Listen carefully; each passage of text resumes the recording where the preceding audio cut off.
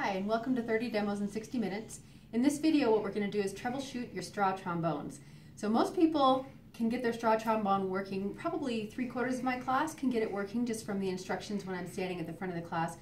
But there's always a good fraction of the students where I have to go around and help them. So we're going to look at some of the things that I see and how you can help them make their straw trombone work better. So first of all, and so if you want to move in closer there. First of all, we'll talk about how to cut the tips. And I'd mentioned in the previous video, if I'm doing this in kind of a lecture setting, I pre-cut all the straws because otherwise I have to have enough scissors for everybody. So you can see what I want is this V shape, and you can see from the side that it's basically a reed, and what you're having the students do when they chew on it is you're having them get those two pieces close together so that when you blow air through there, those two pieces can vibrate together. And so that's how it works, and so that's why you chew with your molars back here, because you're squishing the straw, but you're also getting it warm, which makes it more flexible. So let me also show you a couple examples before I chew on it of different ways it can be cut. Sometimes I cut them sharper, longer points. That seems to work fine. I've also seen people who will cut them with a very small point, and I see more trouble with these. And you can see why. There's a lot less material to vibrate together. It will work, you can make it work, but it'll be more challenging.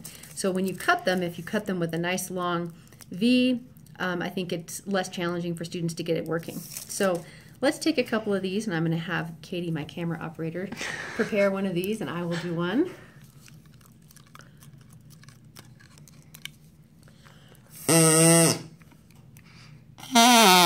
All right, so Katie did a nice job this time. Now look at the difference between our two straws. She has much stronger teeth than I do. Now this time it worked. It looks great. You can see down the tube. It's open. But if she had chewed harder and chewed more, why don't you go ahead and do it as an example? Oh, geez.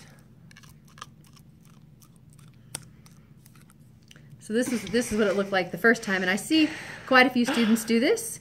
And so notice the problem is the air can't get down. So they'll blow on it and it just doesn't work. Sometimes you can pop it open for them. Actually, it's better to have them pop it open so that you're not touching where they're going to chew.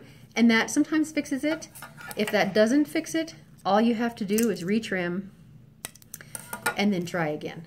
So those are the main things you're looking for. Sometimes students don't chew this way, and you'll see their straw and they'll have some kind of angled, kind of mangled mess, something like, like that. That doesn't work because the tips can't vibrate together. So then you just ask them to chew on it the right direction, and they can get it so that they go together like that. And then another quick pointer is where to get these straws. These are Dixie straws. I spent a lot of time trying different pairs and combinations of straws, and I chose these because finding two sets of straws that would slide inside of each other, and see how nicely these slide together. They're just perfect. It took a lot of work to find this pair, and so this was a Subway straw.